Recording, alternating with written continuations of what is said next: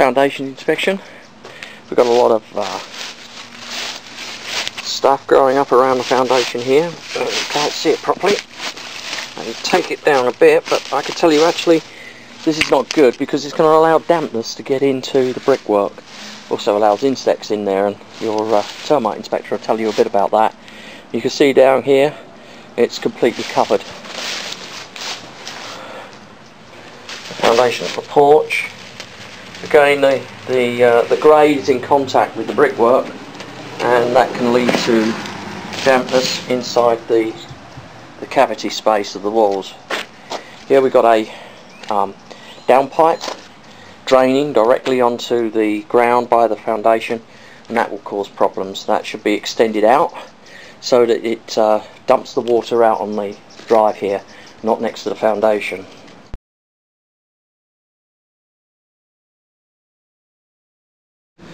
So we're continuing with plant growth around the foundation, and here we've got more grade in contact with the brickwork. Again, it will raise problems with dampness in between the walls. We're standing at the right elevation. We still have this continuing problem with plants growing up the walls and making it almost impossible to get a clear view of the foundation. In fact, I can't really say I'm able to inspect the foundation at the front elevation due to the plant growth. We're now moving to the right elevation. Here we can see the foundation nicely exposed. This is what we're looking for, about 4 inches. There's a lot of activity around here. You'll see that in your report. This is okay. It's a post-tension cable foundation, and we have a post-tension cable head which is exposed, and that's got to be cut off. That little bit that's exposed there needs to be cut off, and then a parging put over it to protect it.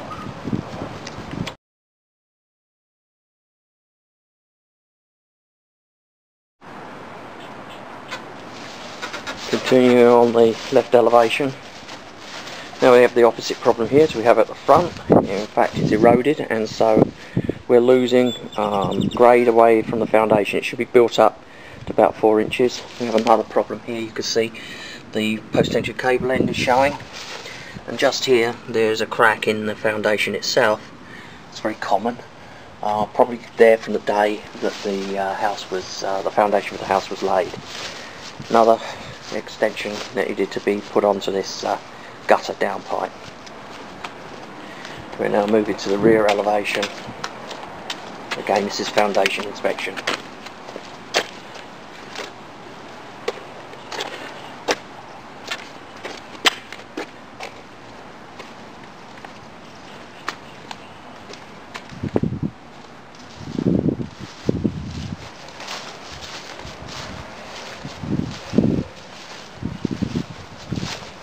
Yeah, so post-tension cable ends exposed all the way along the rear elevation here. They need to be covered up.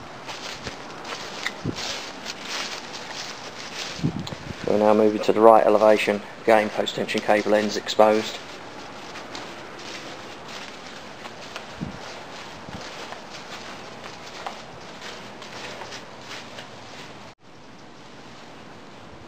We're at the right elevation, and we're looking at the grade. It's a grade inspection. Here we've got a downpipe entering water right onto the grade here, and the means of draining this area has been removed because originally there would have been a swale here, and there's not. So this has difficulty in draining. The fence has been put over the top of it. It's been added later, and as a consequence this area is never going to dry properly, left as it is at the present time. The solution would be to put in some French drains in this area and to carry the water off either to the front of the yard or to the rear of the yard, but it certainly needs to have some drainage introduced here. We're moving now to the rear elevation. What we're looking for is the condition of drainage away, and it actually will. It's sloping away from the house, so it should drain reasonably well in this area.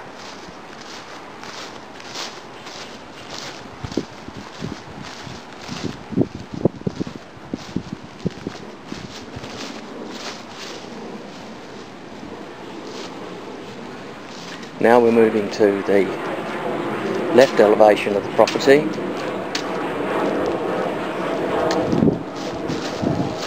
Again, a fence has been built along the swale.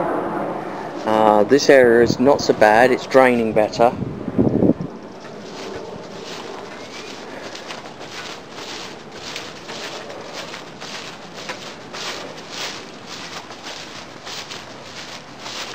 But it still may, in conditions of heavy rainfall, require a French drain system to remove the massive amounts of water that can accumulate in an area like this. We're now at the front elevation, and here we need to pay attention to a number of things. First thing is these large trees. Large trees closest to the property are a problem. These trees have root systems that can easily go underneath the house, and as a consequence of that they can undermine the property and its foundation. We'll check to see if there's any issues at the moment, but I might tell you right away that it's probably a good idea at some point to introduce root barriers in and around these areas where you've got these trees growing. You have another problem with trees, and that is their ability to invade sewer systems. We can't see the downpipe clearance yet. They'll be in the front yard somewhere, but I would recommend that you have a sewer can put down by a plumber to inspect the sewers to make sure they're not full of tree roots. It's something that can occur in areas where you've got a lot of trees growing, and the trees invade the roots as a means of getting water.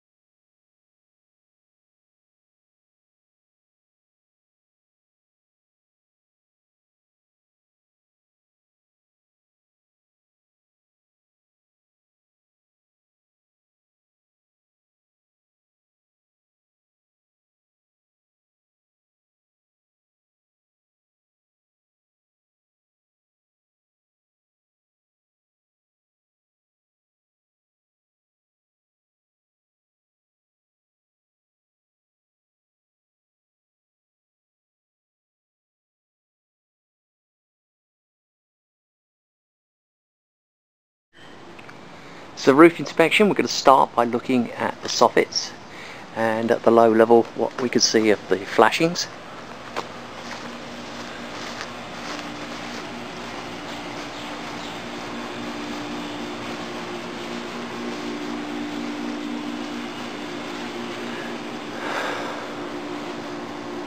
There's a soffit vent up here.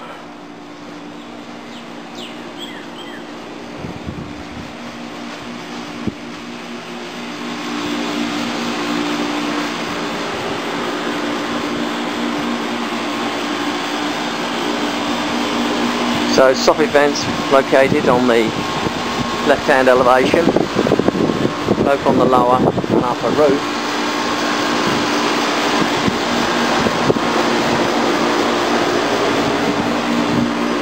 Soffit vents here.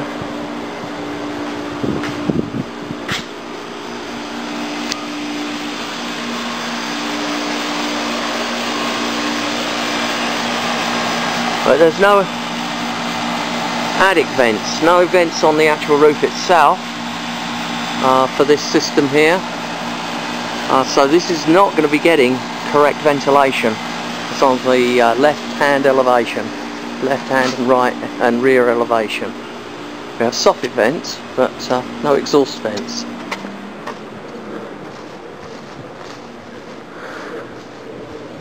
And same situation is on the right elevation at the rear.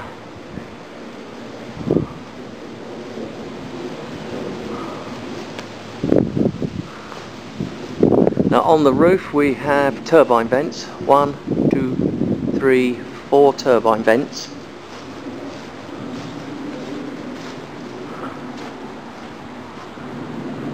And then the soffit vents, there's insufficient soffit vents for the upper roof. We'll do a quick calculation here. We've got a 12 by 4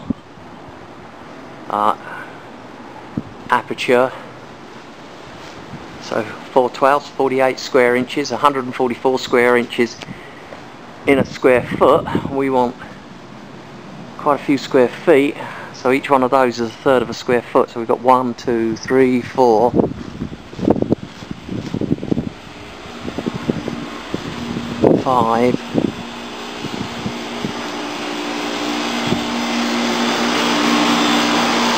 6, 7, 8, 9, 10 vents divided by 3, and we've got about 3.3 square foot, say 4 square foot at max. There's no attic ventilation up here. It's okay, there's some on the other side. Let's go and look at the front elevation. Again, what we're concerned with here is ventilation.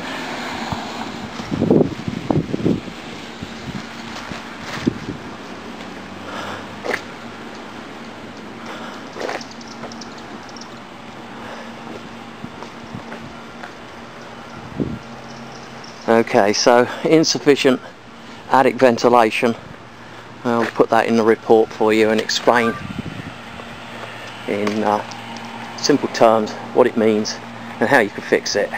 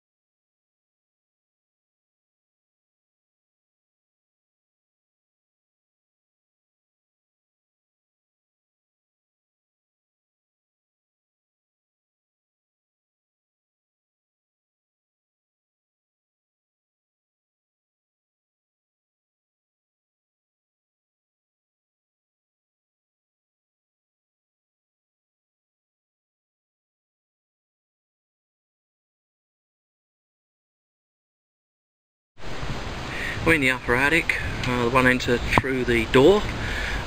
First comment is considerable disturbance of the insulation, making it pretty ineffective. Other than that, there's no evidence of water leaks at the present time that I can see.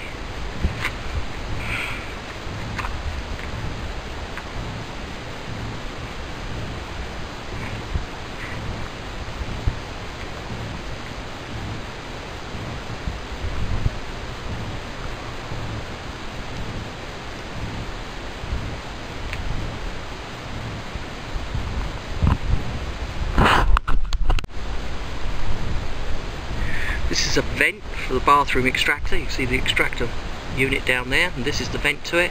You see it's completely adrift, fallen down, completely useless. What that means is damp air is being exhausted into the attic. That's not a good thing. That can lead to organic growth, like mould and stuff like that, and reduce the efficiency of your insulation.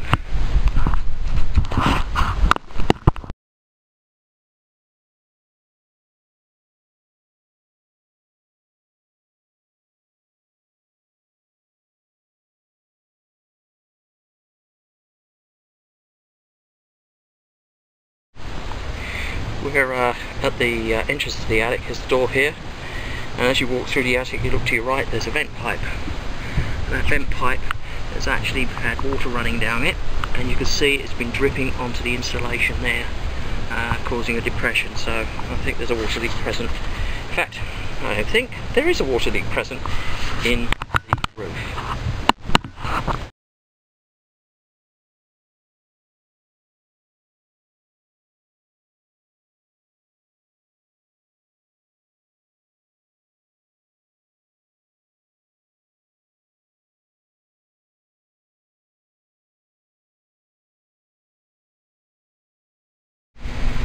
There's evidence of water penetration running down this pipe. It's a blue pipe to the furnace in the upper attic, and there's a lot of light coming through the flashings. It needs to be investigated, make sure it's not leaking.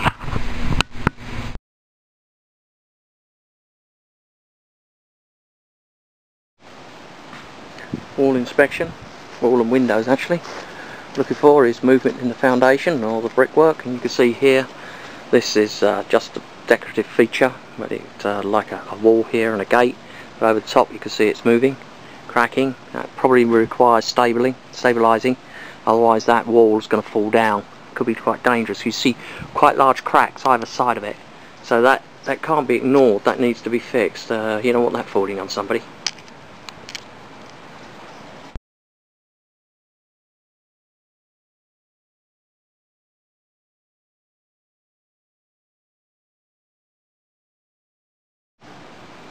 We're at the front right elevation.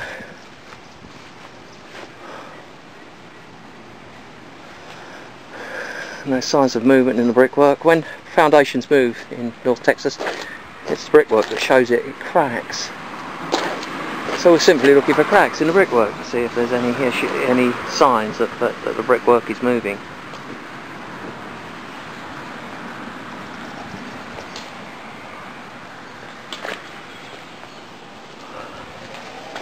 Now these windows along here, they're all suffering from very, very poor caulking. That means water almost certainly is getting in behind these walls. It's got to be recaulked.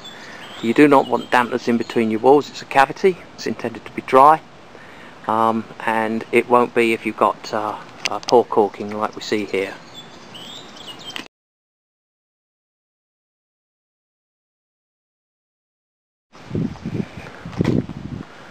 Moving to the front entrance and portico.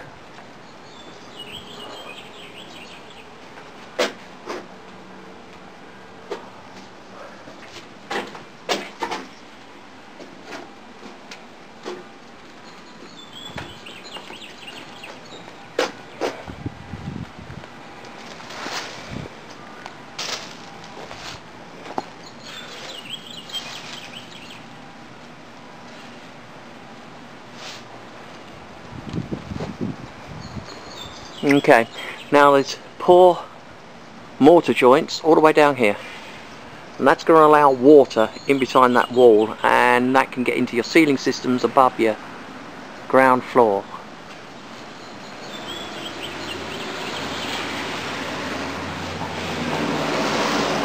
So that's on the left hand side of the elevation. You can see a crack in it. You come up and look at it, you'll see it.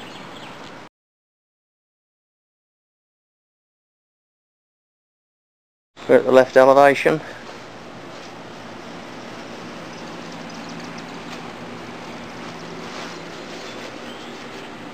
Caulking again is very poor around this window. I reckon all the windows around this house need to be caulked. Now we're at the left elevation. We've got another wall, and the wall is moving away from the actual building itself. That will continue to move unless it's stabilised. I wouldn't mind betting it's due to the build-up in moisture in this area, and the constant drying and wetting and drying and wetting we've had in recent times with the drought. We're now at the left elevation, looking in the wall system.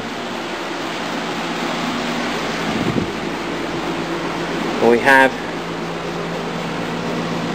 a new window installed here. This one was broken, got glass here, and we have missing screens.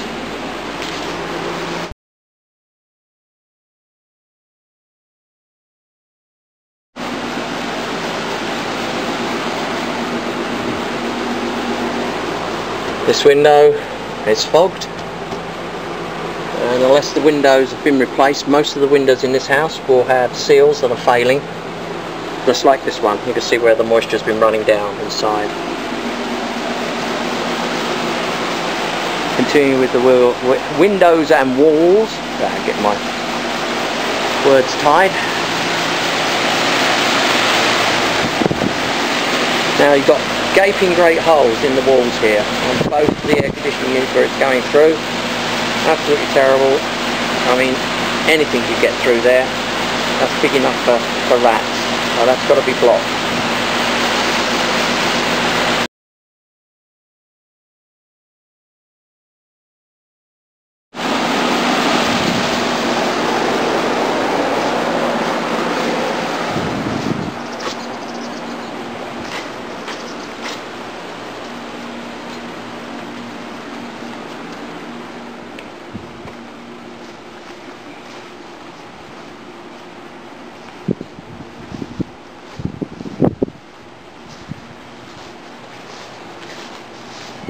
There's a little bit of settlement over the top of this door here. It's tiny. Very common.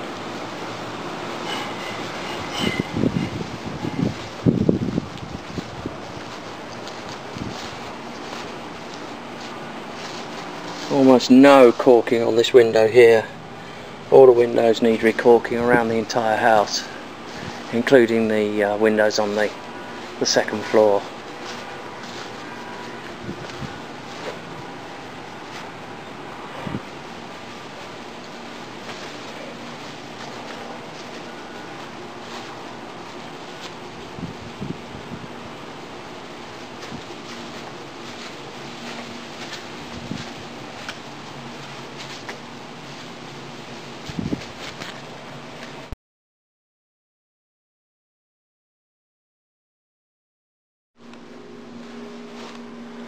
This ceiling inspection, ceiling of floors. We're looking for issues with flooring cracks, damage, water penetration in the ceilings. This is visual. We'll do an infrared scan a little bit later. This has been recently painted, so any sort of movement cracks would have been covered up by the paint. However, despite the best efforts of the decorators, those cracks reappear pretty quickly, so we'll see them if they're there.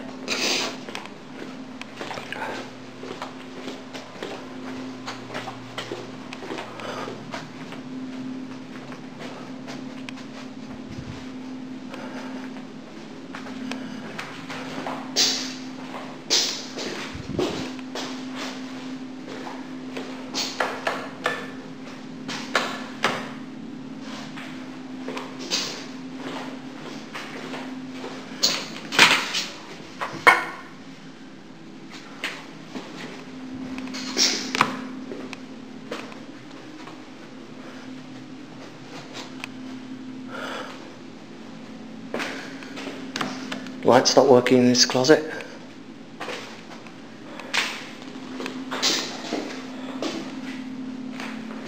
So I'll look at the ceilings on the upper floor.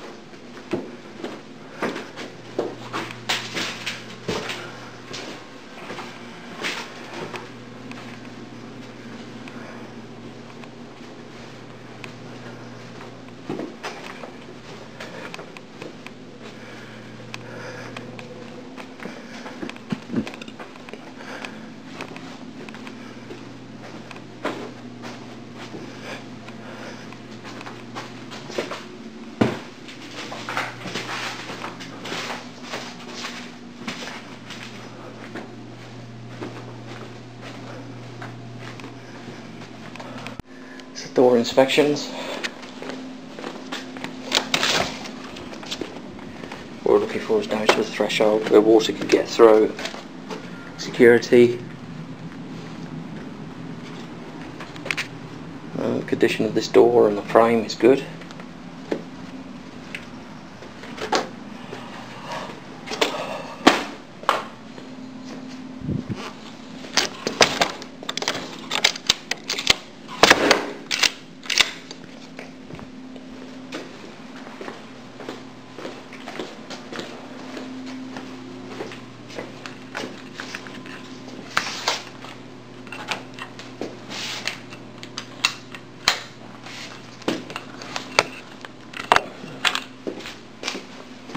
Well, this sliding door, oh okay, there's a lock up here.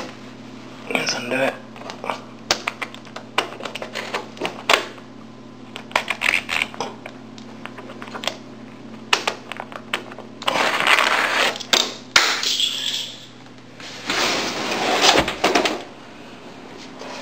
Seal's okay.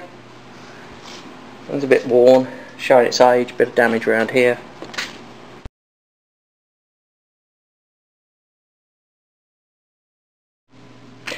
The door lock on this sliding door doesn't work, so it doesn't lock. Let's go and look at the garage door.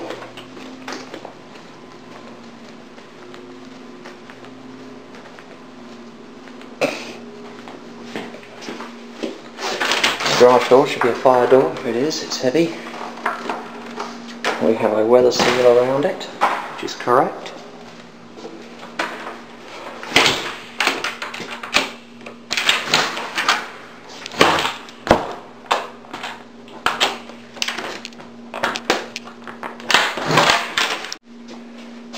This mortar slot does not latch.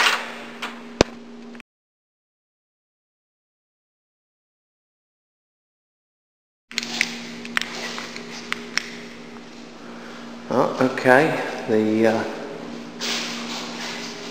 garage door openers have been disconnected.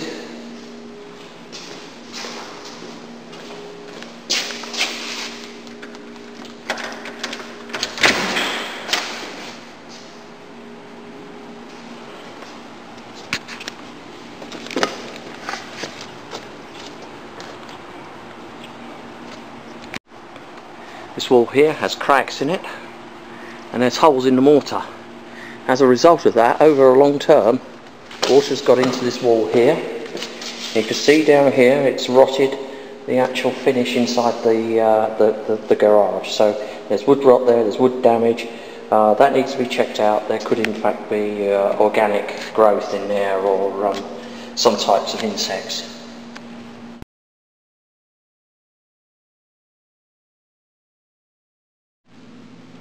There's a stair rail at the top of the stairs, and you can see I can move it, so it's not too good. Also, you've got a gap greater than 4 inches between the two between the spindles, even greater here, and the child can get their head trapped in a space like that. It shouldn't be greater than 4 inches, and it is.